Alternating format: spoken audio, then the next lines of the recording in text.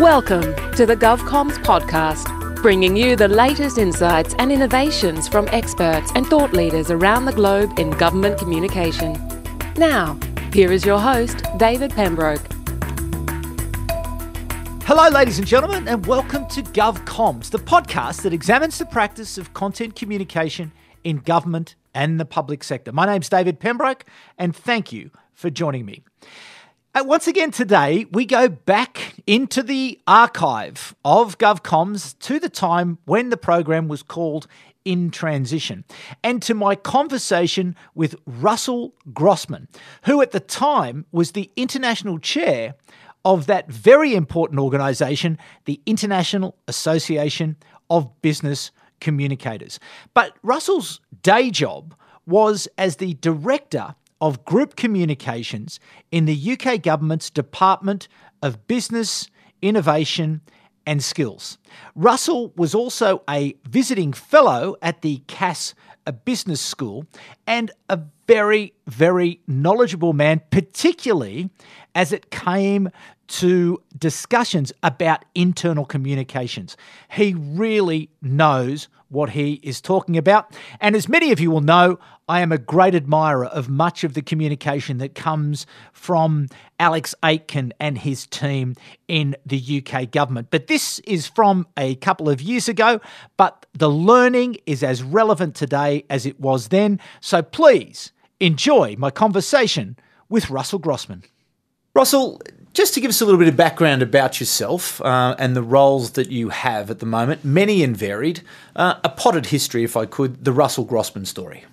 Well, how big is the pot? No. I'm Group Director of Communications at the Department for Business, Innovation and Skills of the UK Government. I've been there for coming up for 7 years. The Department for Business, Innovation and Skills has a very wide remit. We look over everything policy-wise, from higher education through trade, enterprise, skills, all the way to export. So it's a very busy and very wide department. I also have two other briefs at the moment. One is that I'm a director of Engage for Success, which is a non-profit movement which was born out of biz, as it happens, but is dedicated to improving employee engagement and the products of employee engagement for the UK. And I'm also the chair internationally of IABC, the International Association of Business Communicators. Lots to talk about across each of those areas, but where I'd like to focus our attention today is around government communications in the UK. In episode 1, we spoke with Alex Aitken, and he painted a very broad picture of the change that's undergone in UK government communications over the last few years. But I'd like to go back to the beginning, really, to understand where did this change start and what brought it about? I suppose the principal element of change for the whole programme was the government's reforms to government generally. We needed and have needed to reduce by quite a lot of we needed to have reduced the amount of money that is spent on government communications by a significant amount. In fact, a reduction of 75% from the 2009-2010 figures to the current day. 75%? That's correct, 75%. That's a vast amount of money. Well, that was the target. We have achieved the vast majority of that, and we've done that through taking, in a sense, charge of our own destiny. And the genesis of the GCS has very much been in determining that clearly, whilst on the one hand we need to make the savings, we wanted to use the opportunity to really upskill and up-professionalise the whole of the government communications approach.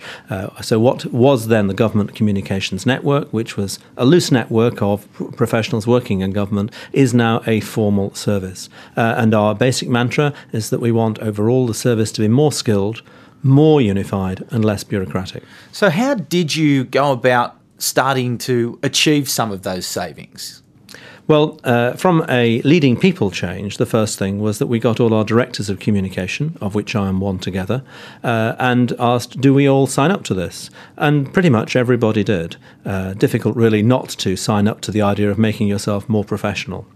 And we have then taken a project management approach to 11 different reforms, which have ranged from, for example, increasing the single way that we do planning across government, to reining in our regional operation, to upskilling the way in which we do internal communications, all the way through to things like making sure that we have a rigour in measurement and evaluation of public campaigns. Now, does this mean that you have surrendered your autonomy to the centre, to the Government Communications Service, given that you are the Director of Business and Innovation? Well, I am a director of the Government Communications Service, so far from surrendering my autonomy, what we have done is collectively we have come together to maximise the strength that we can put into a common endeavour. But where is your priority? Is it to your department first, or is it to the GCS first? I have a dual approach. Firstly, my first policy priority, as it were, is serving the ministers and the Department for Business, Innovation and Skills. But the way in which I do that professionally is guided by, is informed by, and is enhanced by the Government Communications Service. And as I say, I am very much part of and an integral element of the GCS. I'm intrigued by perhaps the reaction of the political leaders and the political leaders' officers to the establishment of the GCS, and whether or not there was any sense of, we're giving something away here, we're giving some control away. There were some queries about that from our ministers. Simply, as you say, are we giving something up? Is the centre, which to be fair is always somewhere where you're not, is the centre coming in? And I was able to reassure my ministers, and I think my colleague directors were able to do the same with theirs, that far from giving up power, this was actually improving the degree to which we are taking forward the professionalisation of communications. And what about the departmental secretaries, or the equivalent of departmental secretaries? What was their attitude to it? The permanent secretaries were similarly of a mind that, provided the service that they get from their communications teams was at least as good as it was, they were perfectly content. And indeed, the proof has been that there has been no shift of power, as it were, from departments to the centre. What we have seen, however, is a much greater rigour in the way that we have measured, evaluated, planned and ultimately delivered communications. What's been the single greatest success of the GCS in your view?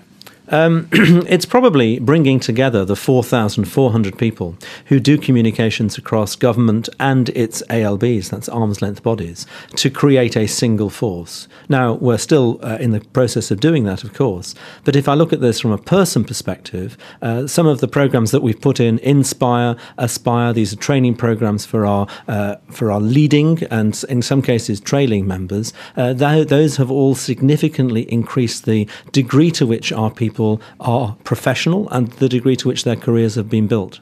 How have you been able to afford and fund training programs at a time when you were undertaking such radical cuts into the macro levels of money investment in communication? Well, one of our mantras is that actually training is not something that we want to see cut. There is a difference, of course, between profligate spend on inappropriate training and training that is absolutely appropriate to make sure that we deliver the things that our ministers and our permanent secretaries want. And so the training budget is adequate and sufficient for what we require. We've also been able to partner, for example, with organisations like the IABC to deliver training in a way that has not required us to begin courses from scratch. So in terms of how it works, when does this GCS come together, and what's a typical sort of GCS meeting look like? Well, there isn't, of course, a typical meeting, and the service is, in one sense, virtual, but in another sense is a series of events and networking that bring together professionals across the service in different disciplines. So, for example, one of the particular areas I'm concentrating on is building up and upgrading internal communications and engagement across the whole of government. That has meant that in the last 6 to 9 months, we've already held 3 face-to-face conferences of internal communications practitioners across the United Kingdom in a way that previously had never been done. And that has enabled people not just to network together, but also to understand the gaps that they have in their own knowledge and their own practice, and of course seek to fill those. So internal communications is an obvious focus. What are the other areas of specialisation that you're looking at? We've been particularly attentive to things like measurement, evaluation and planning.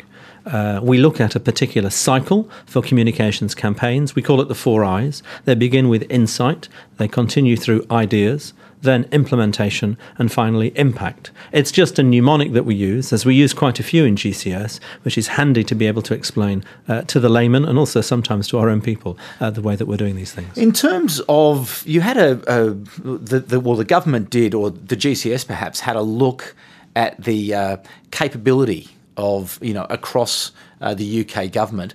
When you went and had a good look around, what did you find? The capability reviews that took place of communications operations, which took place in 2012 and 2013, they found that government communications was tactically strong but strategically weak. Another way of saying this was we were really good in getting our ministers either on the front page or keeping them off the front page the following day, but we were less good, as we say in the civil service, about working out where we would like to move our audiences over the next 3 to 4 months.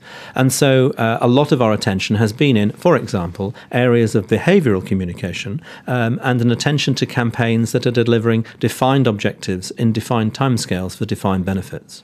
So in terms of your team, the 100 plus people that you have working with you, how much time do they dedicate to this sort of central role or engagement or involvement in the central role, as opposed to how much time they spend on your business? Yeah, it doesn't actually work like that. There isn't a definition between the central role and the role that they play. And to be clear, the work of all the individual departmental teams continues to be in policies across the government.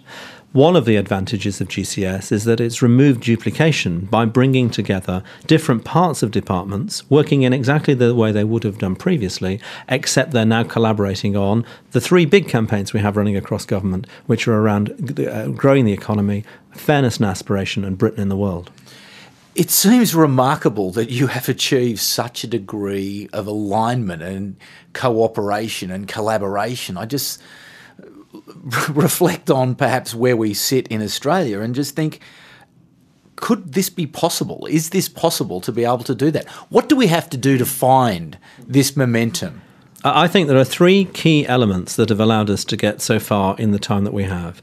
The first is that we have offered the people in the GCS the opportunity to increase their degree of professionalisation and ultimately the equity that they have in their careers. That's obviously been an attraction. The second is that there has been a burning platform from government that if we didn't sort ourselves out, then somebody would come and sort ourselves. Somebody would have sorted ourselves out for us. And then the third is the element of strong, bold leadership and tight project management. We have a strong, bold leader. You can afford to have one in any organisation. And he has been, not singularly, but with the directors of communication, been able to create the kind of traction that I've talked about. And that's been supported by a Prince2 approach to project management in terms of these 11 reforms that I was talking about. In terms of the actual practice of communication, what have you seen as the big changes over the last few years? In government specifically? In government specifically. Well, certainly digital media has moved a long way, and the degree to which we now use digital is hugely significant, and actually it is just part of what we do. Digital, when I talk about digital, I'm talking, for example, about the way in which we release news, increasingly, for example, through Twitter in a 24-hour news cycle, and much less through the press releases. There is a view, perhaps provocatively, that the press release is dead.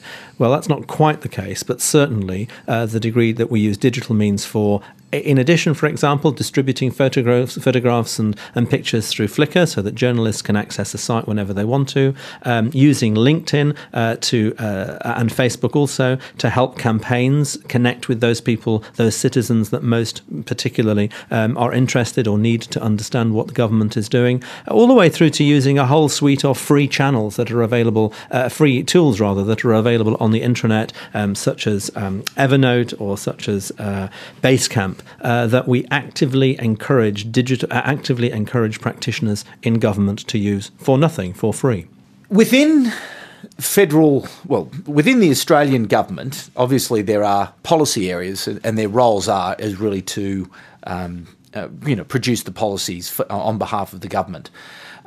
Have you, as communicators, been able to create better engagement with policy areas in order to gain access and insights from citizens and stakeholders in order to feed into the policy areas, and conversely taking insights out of policy areas that you're then able to feed back into the community. Okay, this is a core of our role, and one of the ways in which the GCS particularly wants to see practitioners move is to be working hand in glove with policy officials at quite an early stage in the policy development process. That early stage allows us, for example, to feed in insights through consultation, and it also allows us to be able to play and articulate with policy officials in a way that makes policy more coherent, if you like, to citizens and to businesses. So that's very important, and the whole area of insight and the emphasis that we now put on insight makes that even more significant than previously. What's next for the GCS? Well, we have a project called GCS 2020 in which we are looking at what is next, not just for GCS, but actually for the whole communications profession. Recently, we held a series of roundtables with experts from the industry around topics such as digital to ask where things are going next.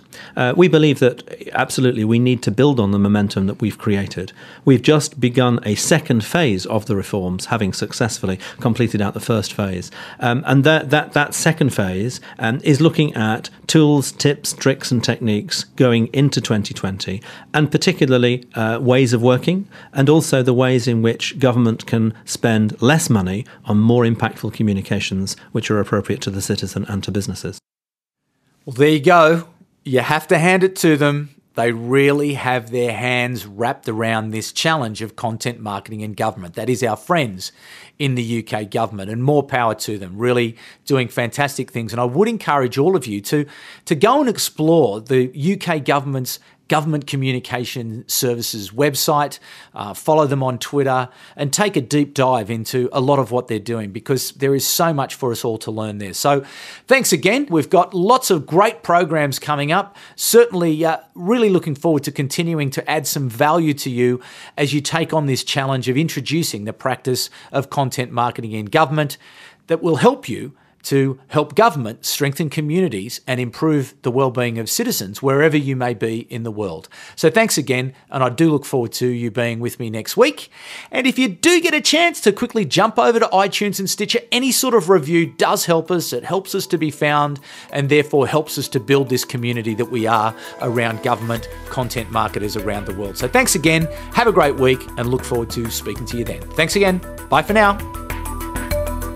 You've been listening to the GovComms podcast. If you enjoyed this episode, be sure to rate and subscribe to stay up to date with our latest episodes.